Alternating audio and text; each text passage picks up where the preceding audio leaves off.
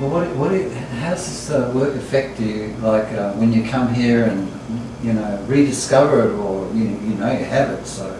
Well, I was never fortunate enough to have original art, and my dad always had it,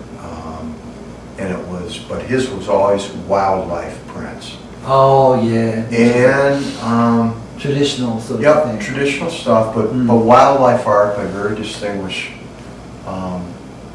artists. And I was lucky enough to come upon this work, and it was kind of circuitous how I found it. It was a garden walk, actually a lake walk. Oh, and this artist named Derek had done a beautiful umbrella. Oh yeah, that's nice. Yeah. From the umbrella, I gave him a call, and I stopped down to his studio, and in Stoughton. He wasn't there, of course. I don't know where he was, but that'd be normal. I persistently stayed after him and got to meet him up in his studio, and I'd never really met a real live artist before. Not much less an Australian artist. And boy, I was that's a shocker. I was captivated by his work, and I bought this new home, and this home here in Madison, and it was just amazing to see all his rising sunsets.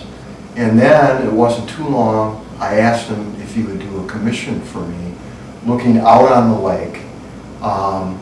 And he did a commission that, much like this piece, other than its contemporary art, but it's got amazing detail.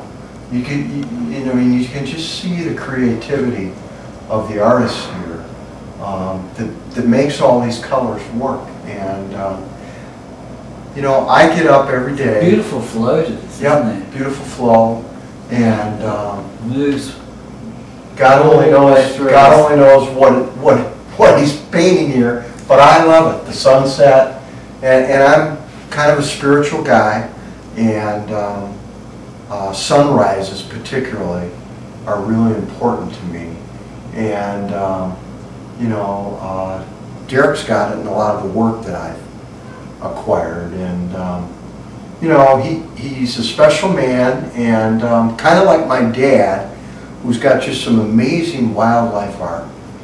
He became friends with this artist when the artist was just getting started, and I don't know if that's true with me and Derek or not, but I just think I'm very fortunate to be able to acquire all these pieces. And I have at least 10 pieces of Derek's work in my home, and whenever we have people here, and Carol and I are not big entertainers, but people go, wow, this is really something. Right.